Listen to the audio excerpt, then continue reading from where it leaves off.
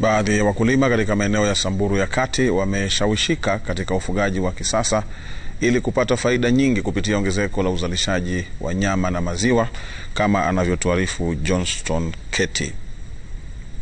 Viongozi, wakulima pamoja na wataalamu wa kilimo kutoka kaunti ya Samburu na Kajiado walifika katika eneo la Laiburngare, kaunti ndogo ya Samburu ya kati, ambapo wametoa mafunzo kuhusu mbinu bora za ufugaji wenye faida kwa mkulima.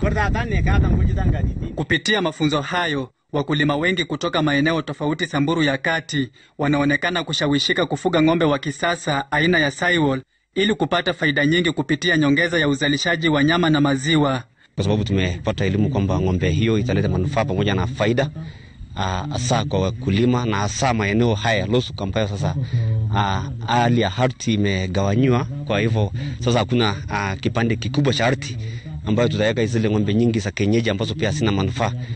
Hizo zingine nitauza na niulize njia ya kuenda kwa ile shamba ambayo inafuga Sawal na ile inafuga Doba, alafu nitaenda kujinunulia mwenyewe.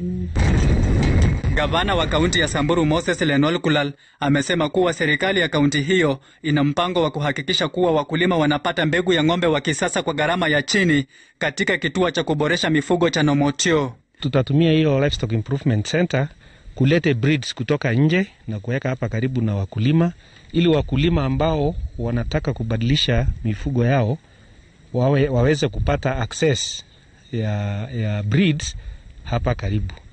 Njia ambayo itainua maisha ya watu wa kaunti hii na hasa wafugaji ni kubadilisha mbegu ya ng'ombe. Tunataka kubadilisha mbegu ili ifike mbegu ya Saiwal.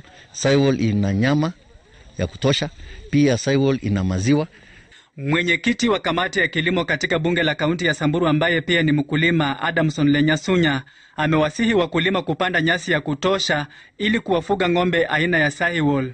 So if a farmer is trained like the way we are doing today to start planting bomarad, which is a very good kind of a species of grass, I think that there's no big challenge.